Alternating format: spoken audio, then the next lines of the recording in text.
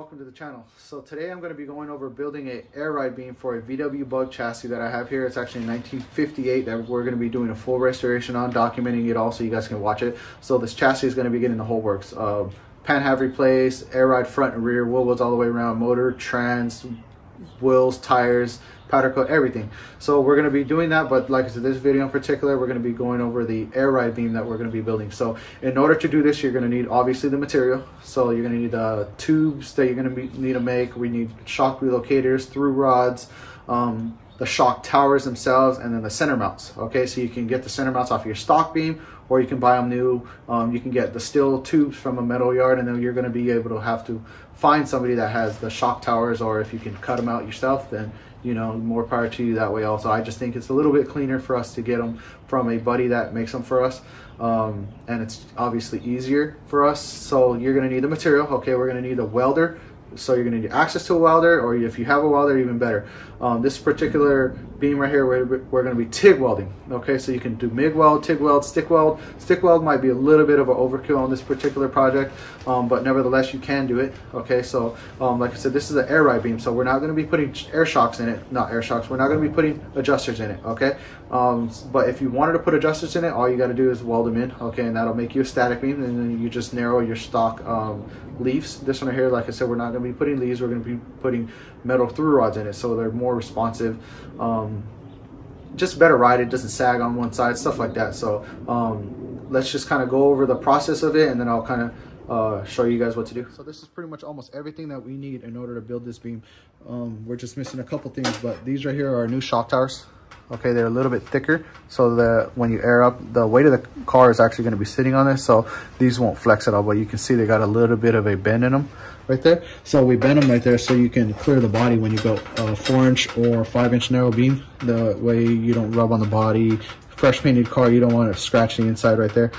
These are our new tubes. So these are just 2-inch 120 wall round tubing you can pick up from any local steel yard. Okay, our new bottom shock relocators. So these right here, my buddy makes them for me. He's going to be cutting me out one more because I'm missing the other one. But these just kick out the bottom shock. Okay, the arm goes here and the bottom shock kicks out. This is where the stock shock goes, and we're going to be pushing it out this way. That way when you turn, the tie rods don't hit the air shock. Okay, brand new mounts. Like I said, you can use your stock mounts that are on your car if you can get them off. Okay, but we elected to get brand new ones here. My buddy makes all these parts for me. New bushings. Okay, obviously you're gonna need new bushings because stock beam is not link pin, needle bearing. So you're gonna need to get new bushings if you can't machine these and go needle bearing. We got obviously the arms, and we got the 3/4 inch square solid stock. So those are our through rods.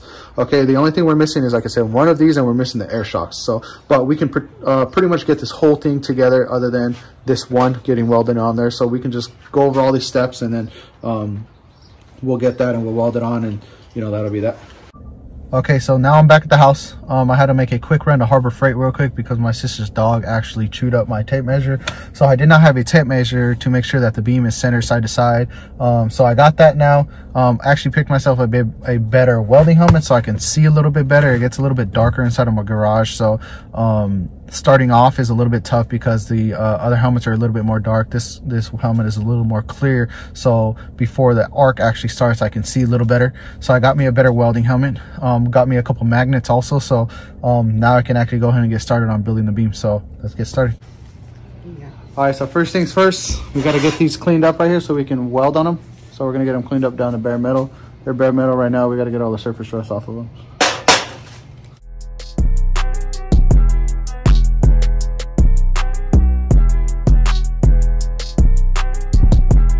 All right, cool. So now we got those cleaned up a little bit. We're gonna hit them with a little bit of sandpaper after, but for now we're gonna get the rest of the stuff cleaned up with the disc. So we'll get these all cleaned up so we can weld on that also.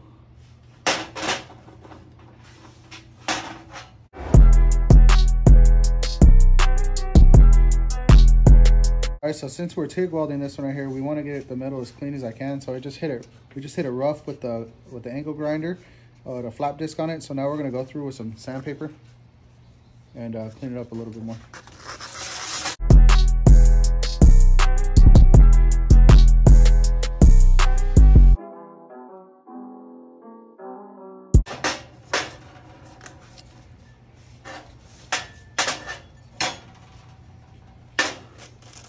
clean these up also.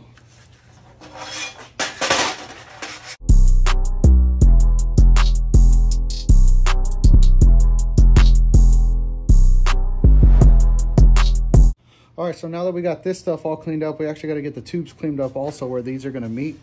So we're just going to take sandpaper and clean up the whole tube, get it all nice and clean so when we weld it, we don't get any contaminants on the tungsten for the TIG welder. So I'm going to move these out of the way and then we'll get started.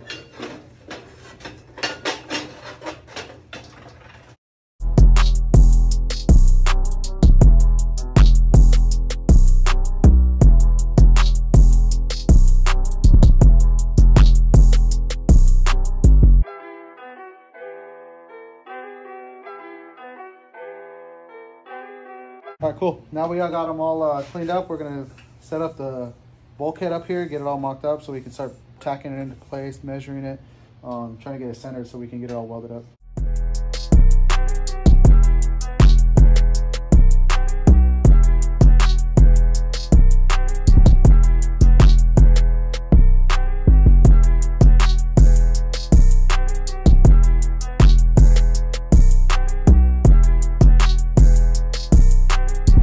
So now that we have it mocked up, we got to get it measured side to side, make sure it's centered. That way you don't have the wheels sticking out farther one side than you have the other. A stock Volkswagen link pin beam is 34 1/4. So this right here right now is 30 1/4. So we got to measure from outside of shock tower to outside of shock tower to see if we're at the 30 1/4. And then we'll, if it's not, we'll go from there, fix it.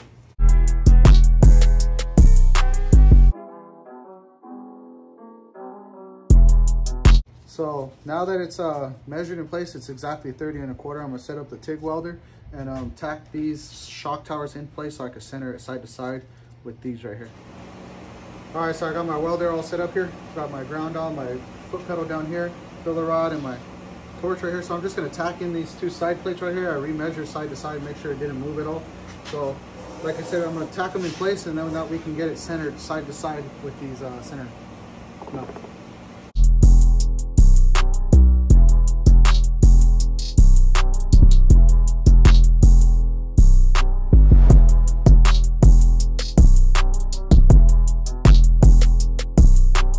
Now I got one done, I'm gonna do the other side and then go from there. All right, now that I got it tacked on each side right here, what I'm gonna do is I'm gonna loosen these bolts up a little bit, and that way we can slide it side to side to make sure that it's centered from outside here out. Because right now it's kind of pushed more this way. You wanna make sure you got the same amount of gap on each side right here. That way your wheels don't stick out one side farther than the other. So I'm gonna loosen these up a little bit, let me get a wrench and then we'll get started on it.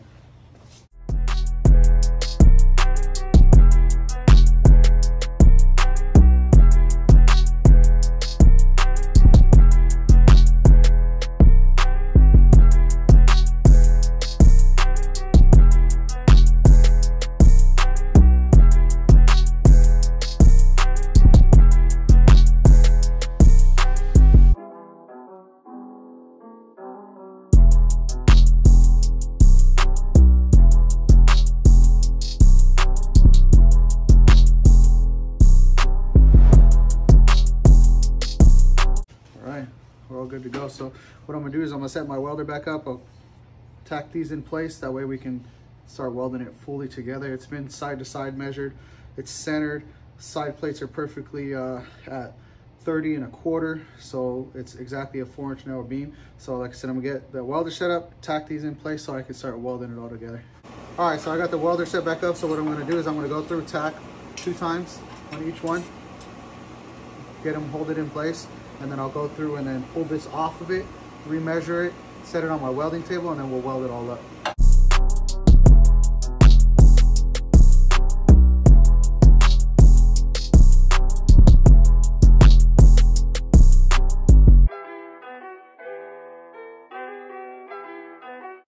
All right, so now we got it all tacked together. I'm gonna actually pull it off of here, remeasure it, flip it over, get a couple tacks on the back side of this shock towers, and then remeasure it again, and then we'll go ahead and weld this whole thing up right here. So get that set up. All right, so like I said, I got it all off now. So I'm gonna measure side to side because when you weld, sometimes stuff gets moves around from the heat. So like I said, I'm gonna measure it again before we fully weld it, and then I will make sure it's centered, and then if it is, like I said, we'll fully weld it. Okay, so now I got it all taken off of the bulkhead. Took it off, remeasured everything, made sure it was all level, make sure it was even side to side, wasn't farther one side to the other. So now what I'm gonna do is pretty much get it ready for welding. So I do have a wire wheel on a drill now. So what I'm gonna do is just go through again, clean up the corners, because like I said, we are TIG welding this. So TIG welding actually picks up a lot of contaminants. So I'm gonna go through again, hit this with a wire wheel, and then before I actually start welding, I will hit it with some acetone on a rag, and then we can get to the welding. I got it all cleaned up with the wire wheel.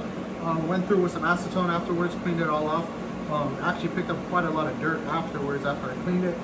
Acetone cleaned it all off, so now, like I said, we're pretty much ready to start welding on it. So like I said, let's just go ahead and get to it.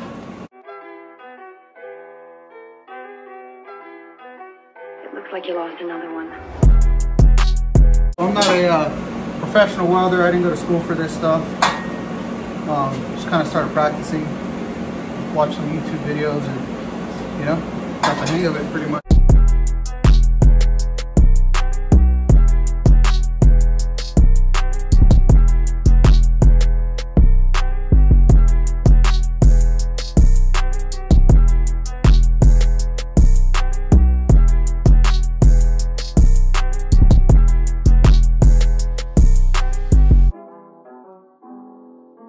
All right, so I got all of the center mounts all welded in,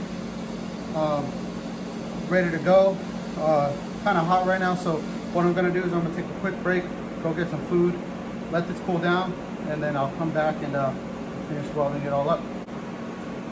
All right, so back in the garage. So I went ahead before I went and got something to eat. I welded all of these up right here. Okay, so now what I'm gonna work on is welding up the rest of the side plates I have. I have them tacked in place right now. So when I'm welding something like this, I like to have it straight up and down like this. That way, when I'm welding a round part, I don't stop as much. So I'm gonna clamp it on the table like this, and then go ahead and get started on getting it welded together.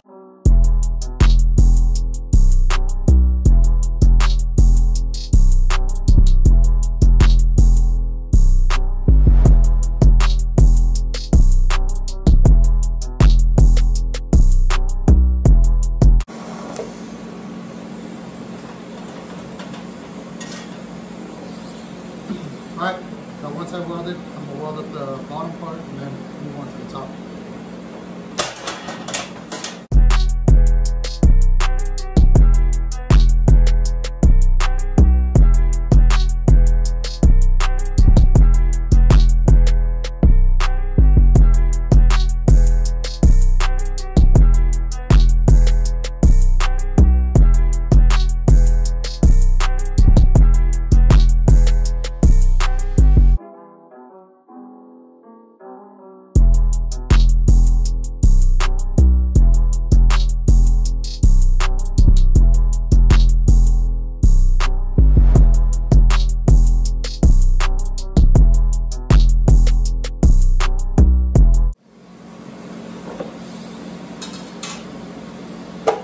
Alright, so that's pretty much it for the welding of the beam.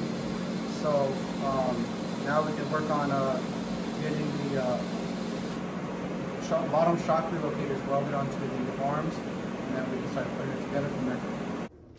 Alright guys, so that is it for the day. It's actually getting later out here and it's kind of cold actually. We live in Southern California, so we're not used to the cold weather. It actually kind of snowed today, which is really strange.